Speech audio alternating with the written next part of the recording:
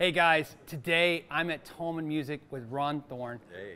Ron Thorne is the principal master builder at Fender for the custom shop. Yep. And he was so kind to do a challenge with me. And the challenge is, what Squier guitar would he buy if he had to buy a Squier guitar? And what would he look at and how would he, we're gonna kind of see what he sees and why he chooses what he chooses. But first, I don't want to confuse you. Could you explain to him what does principal master builder mean? Wow. In addition to building custom shop guitars, I also do custom tooling, CNC tooling, programming, the inlay work, a few other things. I'm developing the Custom Shop School of Blue 3. Going to have employees be a part of a classroom, which I'll be teaching. That'll be happening later in the year. So there's a few other duties in addition to just building guitars. Okay, so we're looking at the Squiers here. First, tell me what you're looking at. I want a Strat right out of the gate, and I see 8 Strats to pick from at this point, and it's a really good cross section of not only colors, pickup configurations, controls. When you look at Strats, are you traditional guy, 3 single coils? Or are you throw it to the window, you don't care? I want to, ideally, I usually just use the neck and middle pickup. I love the neck and middle. In fact, in the 80s, when all the rage was the single bridge humbucker, right? My Strat had only the neck and middle pickup, and I had no pickup in the bridge. It was the anti-Super Strat at the time. And you made it that way. They didn't sell it that way. No, right? I made it that way, yeah. So you literally, you just removed it and Took it out. and made it. Yeah. That's funny. I liked it. That will be coming out next year, 2020. The Ron Thorne yeah. signature model. Yeah, the Ron Thorne. No bridge pickup. So I'm not opposed to one with a humbucker in the bridge. Okay. I'll give it a shot, and it's a good thing to have if need be. And I probably should have asked you this before. Have you even touched any of the new Squiers? Like, have you know, because I know you work at the factory and stuff, but I mean, the Squiers aren't really coming from that factory. Yeah, do you get to see them? Do you touch them? Not so much. So that's why I wanted to establish. These are new to you, right? These are new to me. I'm not familiar with the models even, sadly. That's okay. But that's not important. I know what to look for. I know if it'll feel good to me. Okay. And so, could you pick? I know we said you're going to pick one, but could you pick 2 or 3, and then we'll walk through why the 2 or 3, and then the final one, what you end up with. You got it. Okay, so let's do it. What are the 3? I'm digging the orange one for a traditional. So either the orange or the burst, and I love this purple. Looks like a plum crazy. Right. Single hum with the matching head. Okay. I like that.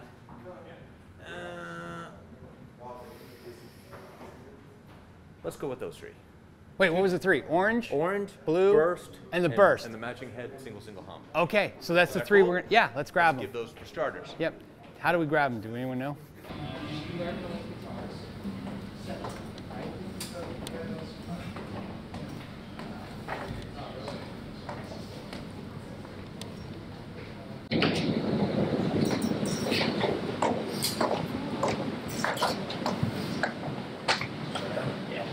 So what he ended up picking, ironically, is an Affinity, a contemporary, and a classic vibe.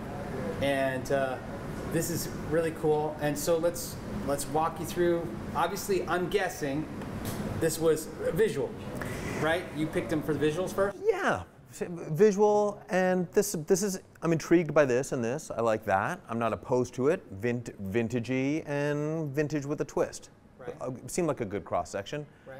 Hadn't really considered that there were 3 different models, in fact, until we looked at it. And I thought these were closer in model specs, but it doesn't look like it. So if you can tell us what matters to you, like when you feel things, sure. What are you looking for? Well, they're all rosewood boards, which is fine. And if one of these was maple, I would have been okay with that too. So I like both rosewood fretboards or maple fretboards. So that's a given here.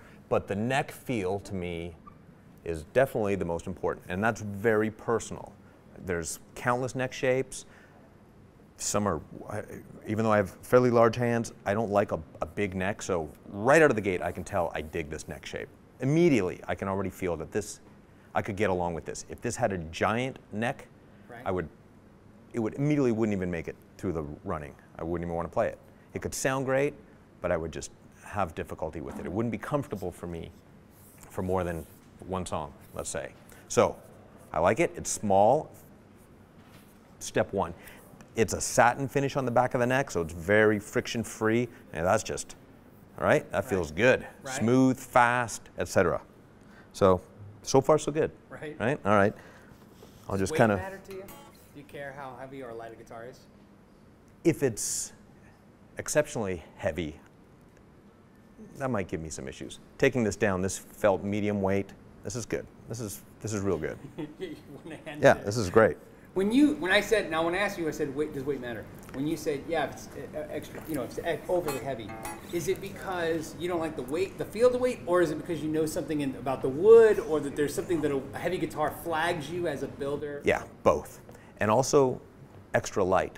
I can't get along with really light guitars, more so because of the tone. I feel that there isn't enough grunt to it. It just sounds a little wimpy and thin on super light guitars. I'll get to playability in a second. A couple little things I just will do to sort of check the neck. I'll use the string as a straight edge, so I'll fret on the first fret, and I'll put my pinky on the last fret, and I'll look at that relief. That is spot on perfect. That's really good. On the treble side, see a little bit of clearance right there? Right. That's good. So there's no wonkiness to the neck, Right. which you'd hate to find that out later. Like, Right. this isn't good. So neck seems good. So playability, I would assume that's next. Squat down here a little bit. Just kind of rock through some chords. Feels good. It feels like the nut has been cut well. That didn't fret out or anything. That's way over a full step, no fretting out. Cool. Plays good, frets look good. There's no popping out going on here, which I'm not sure how the climate is here, but seems like the shop has got their act together. There's no fret sprout. You know how that feels, right? Yeah. The board shrinks because of low humidity and the frets feel like they're popping out. That's plenty smooth. Yeah, that's perfect. So far so good. Straight up Strat configuration. Do you have a saddle preference versus the bent saddles versus Bent this? saddles. I would choose that. I like that. Yeah, bent saddles. String spacing. This looks good. It looks like this might be the narrower spec, 2 1/16. How are you detecting that? Well, visually by the distance from the high E off the side of the neck. So you can see there's a fair amount of space between the string and the edge of the board. Looks like 2 millimeters, right? About? Does it look right? Yeah, maybe even a little bit more. Yeah. That's a lot of real estate, so you can do some vibrato and not fall off the edge. A lot of vintage spec bridges, or all the vintage spec bridges, are wider here, and that high E can get dangerously close to the edge, especially if the tops of the frets are heavily rolled. You're right on the edge of the cliff, and it doesn't take much for the string to fall off. So tuners look good, sealed gears. They probably feel really smooth, and yeah, that feels good. 2 string trees, which is not vintage correct, but for the fact that there's a spacer underneath really minimizes that break angle over the nut. So I'll check how the nut is cut.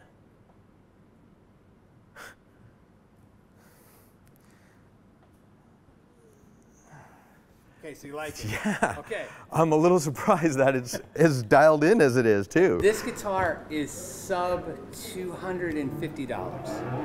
So you know. That's how much a setup is.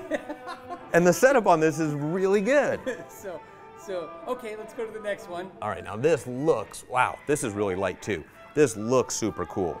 Matching headstock, even the configuration, and I like the 2 knobs. Just kind of simplifies it a little bit. Weight, cool.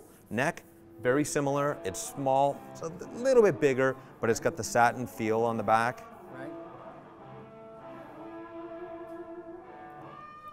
Similar spacing here. Again, lots of room there. Right. The 2-point trem, that's cool too. It's very modern, right? It's got a lot of modern features to it. All right, let's check it out. Okay. I'll do that little routine there. Okay, this has a little bit more relief than the first one.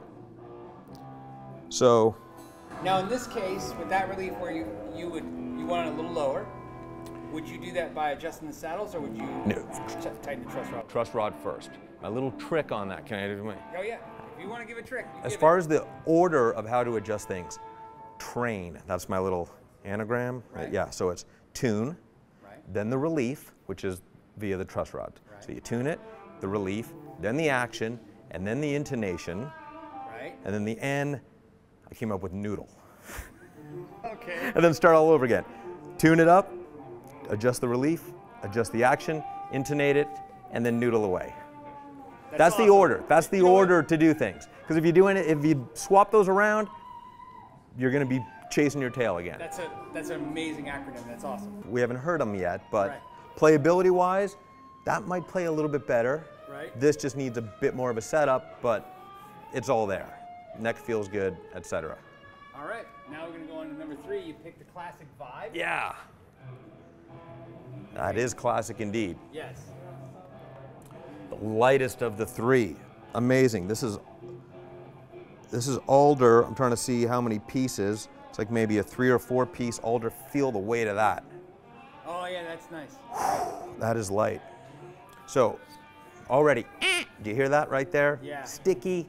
Okay, because it has a gloss lacquered neck, so I'd probably steel wool the back of the neck right away, break that down a little bit. Right. Maybe a little automotive carnauba wax. Right. Apply that just like you would on a vehicle. So steel wool, then carnauba wax? No, or, it would be or. ortho, yeah. If you put enough carnauba on here, it would feel very friction-free, but you just have to reapply it after each gig or after each session. Carnauba brand, any suggestions? All right. Okay. Wow, now I'm getting nerdy. It has to say pure carnauba. Nothing that says carnauba/cleaner, because anything with a cleaner has a little bit of pumice in it, and that will scratch up the finish. So pure carnauba. I like Maguire's. Right. Put it on with a cloth, That's a great tip, Viva's paper towel cloth, where it says feels like cloth, but Viva's paper towel. Apply it, let it dry 15 minutes, buff it with a microfiber or a clean Viva's, and you'll notice after maybe 2 applications that it's fast. So, you know, strike 1 if there's going to be a strike, but I would address it. It just feels a little stickety. As far as the neck goes, the neck shape feels really nice. This is probably the smallest of all 3. Very shallow carve, nice and round. There's no shoulder. So, as far as the feel of all 3 of these, I could live with all 3 of them. The neck carve, meaning there was no big U, there's no hard V, nothing peculiar. These are all small, nice, round carves. Okay, this probably, well, you can see how much the string is closer to the edge than the other one. So maybe this has the wider string spacing, I suspect. It's rolled a little bit more on the edges, which makes it feel nice. You can wrap your thumb around there and really get around it. I mean, that's, I can get, maybe I could fret the high E with my thumb and still, no, why would I do that? No. Anyways, okay. This has the most relief over all of them. This is a fair amount there. And this looks like, man, it's tough to tell. 7 1/4, maybe 9 1/2. It's not as flat. Maybe this is when they're saying vintage or classic, this might have a 7 1/4, which usually you need a little higher action for. Otherwise, it's going to choke out. Right. So, like that. Right. It's already choking out right there. So you hear that? Yeah. It already choked out. So, you know, it could use a little bit of love. Right. This wouldn't be for me, for that reason alone. If I have to have higher action than this to prevent it from choking out, I would rather have something that feels a little faster. This is definitely a vintage setup. Right. A rounder board, wider spacing, great for first position, but for more stunt guitar work, those 2 would be a little funner. This is actually, I'm pretty sure this is the most expensive of the 3, but this is still sub $400. When we were kids, $400 guitar was junk. Yeah. These are amazing. Killing it. Yeah. Killing it. Killing it. And that was 80s money. Yeah. I know. Yeah. Even factoring in inflation.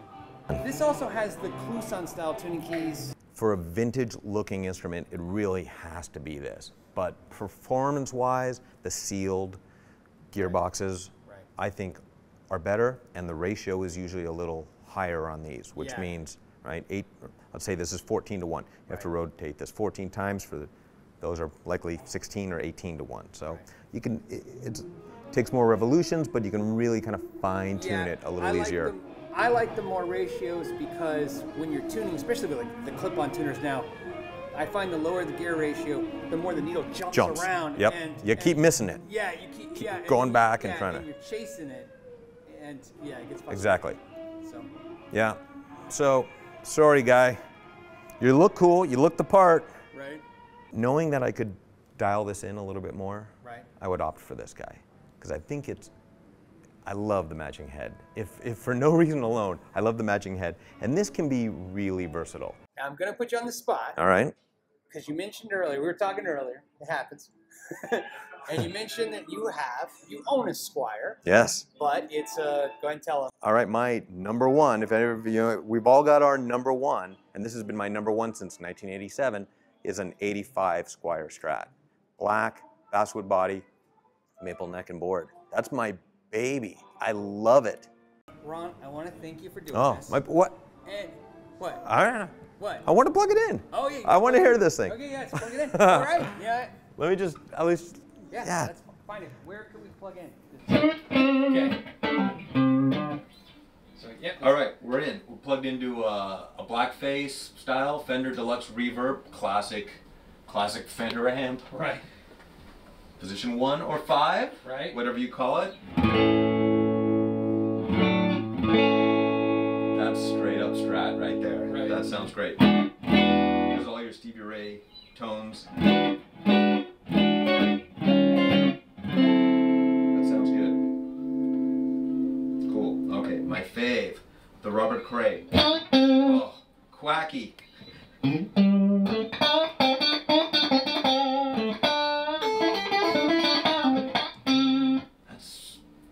That sounds good. I love that. Okay, the mid, rocking. So I wanted to see if this is auto split. It is. Right. Still quacky. Hopefully it's that coil.